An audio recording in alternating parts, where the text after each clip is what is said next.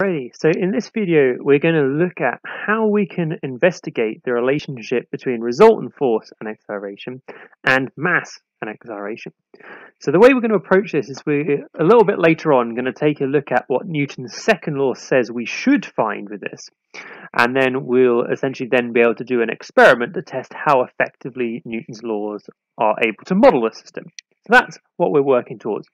So the way we're going to do this is very simple. We're going to have two light gates set up on a desk, about a meter or so apart, something like that. We're going to have a track along here, and we're going to have a trolley that can essentially run along the track, and we're going to measure its speed at different points. And the reason it's going to have different speed is because we've got a weight force from this mass down here, which is going to act to accelerate it. So that's the general principle, and now we'll develop and look a bit more at the precise measurements we're going to take and how we're going to take them. Okay, so let's look in a bit more detail at the measurements we're going to take. So a light gate is capable of measuring time, and we'll expand on that in a second. But essentially, the measurements we're going to take in the experiment, we're going to measure something called interrupt time at gate 1. We're going to measure interrupt time at gate 2, and we're going to measure the time between interrupts, so how long it takes to go from one light gate to the other. And a data logger is going to do all of that for us. We're not actually going to be doing any timing. And then from that, what we're going to do is figure out how fast it's going at light gate 1, how fast it's going at light gate 2, and then finally we're going to figure out what its average acceleration has been over that period of time. So that's what we're going to try and get.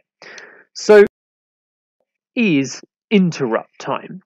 So essentially, the light gates, which you can see over here on the right-hand side, they have an invisible beam going across here. And the data logger can record the time for which the beam is broken by an object passing through.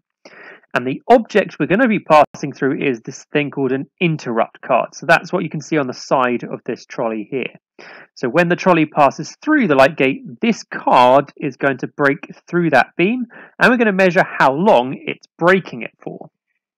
And the way we're going to figure out the average speed of the object is using the length of the card divided by the time of interruption.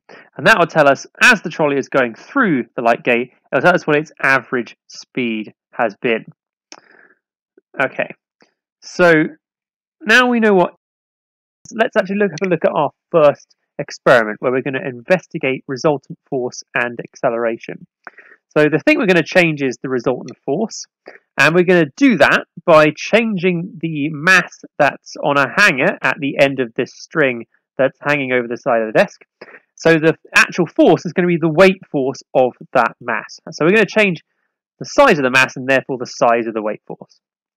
We are going to then see its effect on the acceleration of the trolley, because we're using these two light gates. We're going to be measuring the velocity at gate 1, velocity at gate 2, and the time between those two. That will give us the average velocity. In order to do this investigation properly and ensure it's a fair test, we're going to need to make sure the total mass of the accelerating system stays the same, and I'm going to develop what that means now. What do we mean by the total mass of the accelerating system? Well, the weight force of the masses hanging over the side is going to be accelerating two things. It's going to be accelerating itself, and it's going to be accelerating the trolley. So the force is being used to accelerate both of those things. If we want to know the relationship between resultant force and acceleration, we're going to need to keep that total mass of this the same the whole time. But we also need to be able to increase the weight force of the falling mass, which means we're going to need to be able to add masses down here. And the way we're going to get around this issue is we're going to place fixed masses on the actual trolley itself. And so when they're not on the mass hanger that's falling, they're going to be on the trolley. So therefore the total mass of the system stays the same, and therefore that's not going to mess up our measurements. Okay, so that's what we mean there. Another question you might be asking yourself is, well, what about drag and friction? We're saying the resultant force is the weight force of these falling masses, but there are going to be other forces acting on them as well. We're going to have some friction, and we're going to have some drag. Well, we can't eliminate those completely, so one suggestion might be that we do this on an air track, which should minimize friction, but we don't have about 12 air tracks that everyone can share, so that's not going to work too well. So what we're going to do is we're going to give the track a slight slope, and we're going to get the slope just right, that as the trolley rolls through the two light gates without any masses on the end, it's going to stay at constant speed, which means the tilt of the track is offsetting the friction and drag that are acting. So we can't get rid of it completely, but by giving it the little tilt, that should essentially counteract drag and friction, and we've minimized them as much as possible, but we can't get rid of them entirely. Okay, so to do the actual experiment itself, the way it's actually going to be done is we're going to set up the system as shown in the diagram with a 100-gram mass hanger on the end of the string. So that's down here. I'm going to place 6 100-gram masses onto the trolley so that the total mass of the moving system is 1,200 grams. So there's 700 grams from the actual masses, so the hanger plus the 6 masses, and then 500 grams for the actual trolley itself. We'll then take measurements to determine the acceleration, so measure the time at light gate 1, time at light gate 2, time between the two, and the length of the interrupt card. And then we'll repeat that process over and over and over, each time moving 100 grams from the trolley onto the hanger, and thus keeping mass the same. And then finally, in terms of doing our analysis, what we're going to do is plot a resultant force versus mass graph, because we're going to use that later on to see how well our experiment has worked. Okay, so what do we expect that graph to look like? Well, using Newton's second law, which we'll come on to a little bit later on, it is expected that the relationship is going to be directly proportional. So we're expecting a straight line going through the origin here. So that's what would make it directly proportional. But in terms of how we mathematically describe a directly proportional graph, that means at any point on the line of best fit, the resultant force divided by the acceleration will be the same value. So what do I actually mean by that? Okay, so if I pick a point on here, that is going to have a value of acceleration. I'm going to call it A1.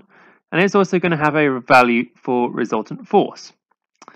And if we pick another point, that's going to have a different acceleration, but it's also going to have a different resultant force. So what we should find is that resultant force 1 divided by A1 should be equal to resultant force 2 divided by A2. And I could pick any other point and do resultant force 3 divided by A3. We essentially should get the same value. And in terms of what that value will be, we're going to come back to that later in. So we're going to leave a space here. So there's a question asking you what value you're expecting. We're going to come back to that in a minute. But that's essentially what we're expecting to see for this experiment. So let's have a look at the second experiment we're going to do as well, investigating mass and acceleration. So the thing we're going to change is the total mass of the accelerating system. The thing that we are going to see its effect on is the acceleration of the trolley again.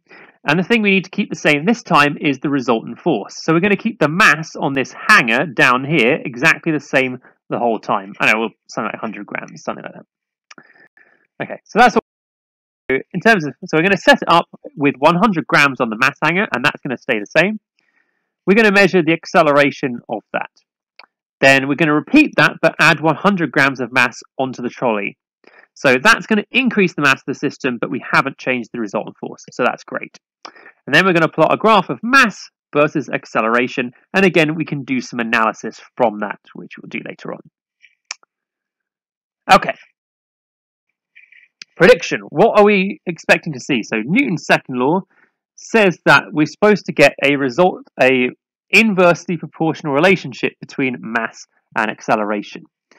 So what does that actually mean? Well, in terms of what it will look like, it's a graph that looks like this one. So the gradient is always negative, but the gradient is decreasing. So let's actually annotate that. So negative gradient. And then we've got decreasing gradient.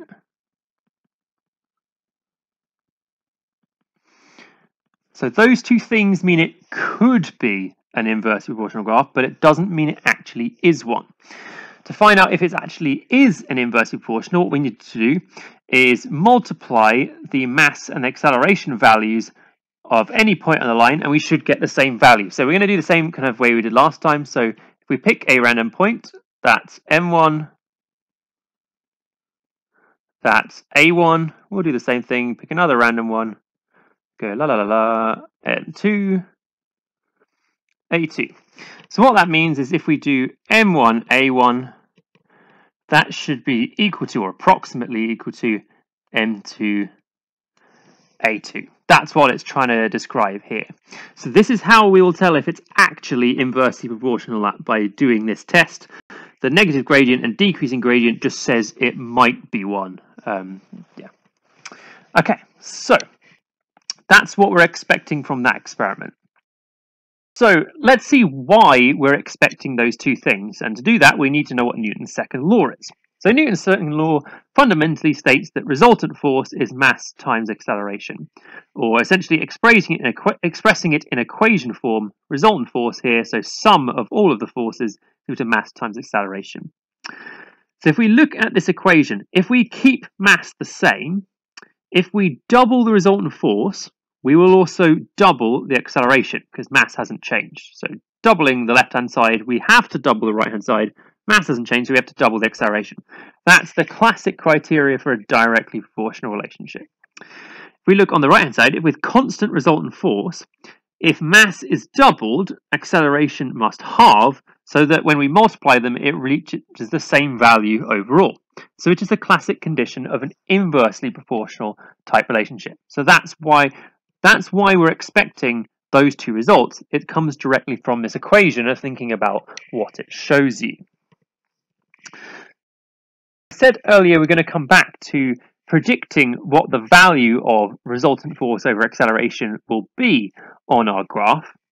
So using Newton's second law, if we divide both sides by acceleration to get resultant force divided by acceleration, we can see it should be equal to the mass of the system that's accelerating. So for our experiment, the mass of the system that was accelerating is 1.2 kilograms, because it's in an equation, it would come out in kilograms. So we'd expect that resultant force divided by acceleration should be 1.2 for any value that we pick from our graph. That's what we're expecting in this experiment. If we do the same thing for the graph, so we've already got the equation in the right form because we've got mass times acceleration over here. So if we do mass times acceleration, it should be 1 Newton for all points on the line of best fit. And the reason why is because the resultant force is the weight we've hung on the end of the string. The mass was 100 grams or 0.1 kilograms. We're on Earth, so G is 10. So we're expecting it to be about 1 Newton for any point that we pick on our line of best fit if we multiply mass and acceleration.